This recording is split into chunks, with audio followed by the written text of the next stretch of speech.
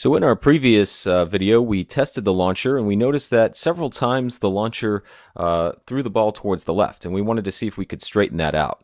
So we took a look at some different key components. You can see those in red. We have our 5/16 stop pin or bolt and our PVC cradle that holds the ball. Now currently what happens is you pull the bar back and then the ball goes back with the bar, and you release the bar and the ball travels forward with the bar, and then the bar hits the stop, but the ball continues on. So what we wanted to see if we could do is remove the pin and the cradle, and one of the reasons is that the pin can potentially be a pinch point, and it also has the effect of building up stress in a very specific point on the aluminum bar there, and that stress can work harden the aluminum. It actually changes the crystalline structure of the metal over time and causes it to be more brittle and can eventually cause it to crack. And so we were going to see if we could launch the ball using the same kind of technique that a football kicker would use. So the kicker would, there would be a guy holding the tip of the ball in place, and the kicker would wind up and then kick the ball, and instead of the ball traveling with his foot, he would instantaneously contact the ball that's being held in a certain point, and then the ball would release. So we thought it might be interesting to design a device that could hold the ball in place like our kicker, like the guy that holds the ball in place for a kicker. So we thought maybe we could take a paper clip and bend it to create a device shown in purple here to hold the ball in place, and then we could remove the cradle and the stop pin and maybe improve the accuracy and longevity, wear, and maybe even the safety of the device. So we started with the ball. We put it in its location. Then we took a needle nose pliers and a paper clip and started bending the paper clip to create a larger loop at the top and a smaller loop at the bottom. The overall paper clip shape is a C shape when you look at it from the front of the device, and so it took a little while to figure out exactly where to position it. And so we drilled a hole in the side of the wood and put a panhead wood screw in there to hold the paper clip in place.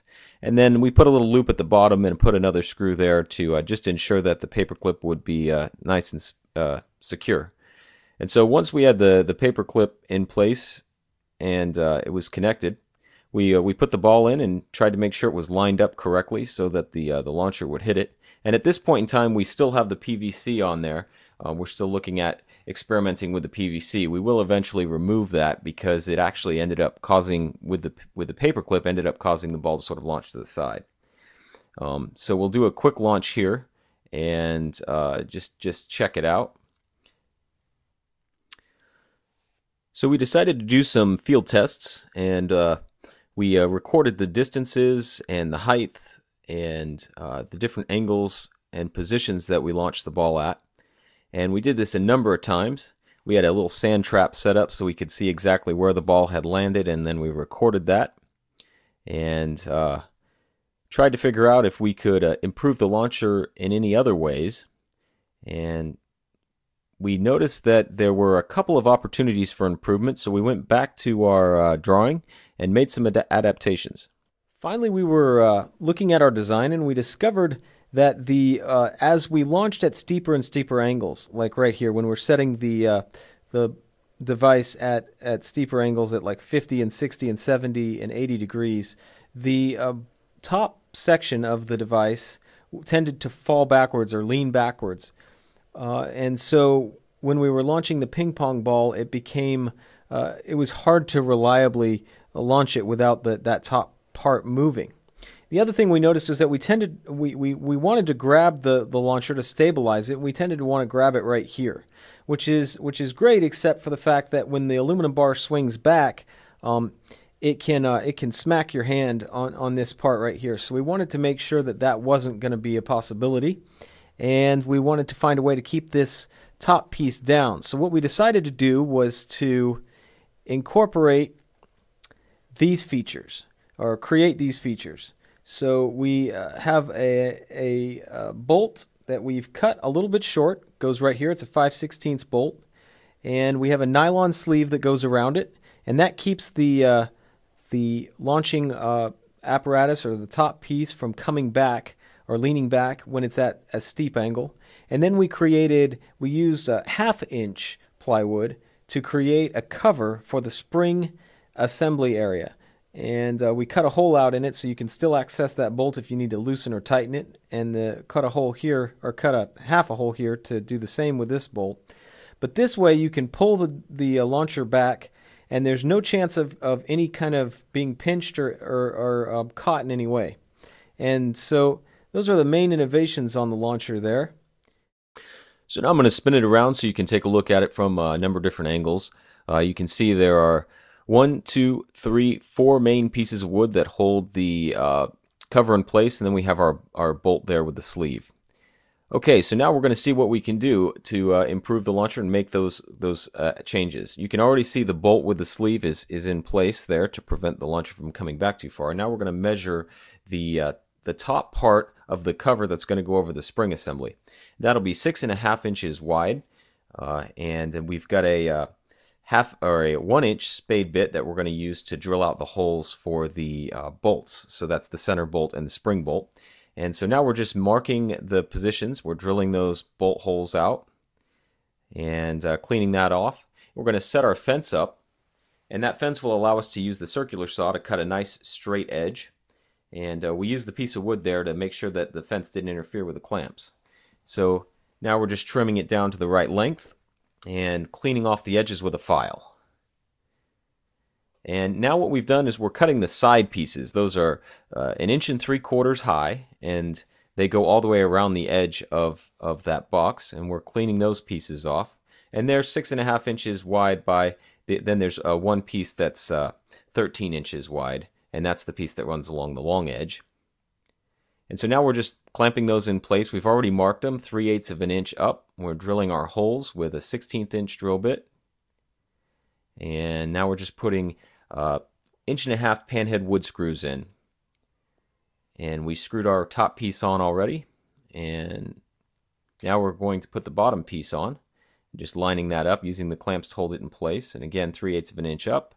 And we're just putting those screws in. Now we're going to go ahead and put the top part on. And we're again pre-drilling all those holes and using our panhead wood screws, putting them in. So we have everything lined up. The hole in the center wasn't as clean as we like, so I'm going to take a Dremel and go back and clean that hole up, make it a little bit smoother, so that it's sure that we're out of the way of the bolt below. So we're going to take the cover back off, and we're going to assemble the hardware inside the device again. You've seen us do that before, so that's not anything really new. We're just tightening down our bolts and making sure everything's secure. And then we're going to tighten down all the screws for the new cover on the launcher and make sure that it works. Now we're shortening the bolt that we need, which was that little green bolt that was in the drawing, and cleaning it off with a file. So that's just going to make sure that the major piece doesn't fold back when it's at a steep angle. And so that's the part right there. And there's the original bolt down below. We've got our paper clip that holds the ball in place and keeps everything lined up. And again, we've got our countersunk holes. We can drop the vise completely flat. And I'll just turn it around here for you so you can see all of the different components and how it looks and works together. And we'll set that angle bolt in, and then we'll put the bolt and its sleeve, the other bolt and its sleeve in place. And so now we're going to test fire it. Put a ping pong ball in, and we got a successful launch. So now we're going to go test it in the field. So we've got our projectile launcher set up, and we have our numbers indicating the height on the back and the black plastic there, and then we have our tape measure so we can measure how far it goes, or our range. Initially we're going to set at position 4, which is the 4th position back from horizontal, and angle 20. So 20 degrees. And you can see where the ball lands out there. We went out and measured it in the sand. The sand kind of lets us see where the ball landed. So we're at position 30, or I should say 30 degrees, and the same position, so the 4th position down. And now we're at 40 degrees. Again, seeing that the ball is going up higher. Now we're at 50 degrees, and again the ball keeps going higher, and it's the range of the ball is decreasing and the height is increasing. And so now we're at 60 degrees. And as we go higher and higher, the ball tends to sort of veer off a little bit. Now we're at 70 degrees, same position. The ball completely goes out of the screen, and again it's not quite as far away. And now we're at 80 degrees. So we're going to take a look at precisely measuring exactly how high the ball goes. The sand measures our range, and we can slow the film down and see that the ball went just below 3 feet. The top of the paper is exactly 3 feet. So the ball was about 2 feet 10 inches on that particular shot. So we're going to try another one. And on that one, again, it was at 20 degrees, position 4. We can see the ball goes to about 3 feet 4 inches on that particular shot. So that allows us to see the height, and we can use that in our calculations. Now we're going to see if we can use this information to knock down a tower of cups. So we've got it all set up. This is position 4, 20 degrees. Yeah. Only 3 tries.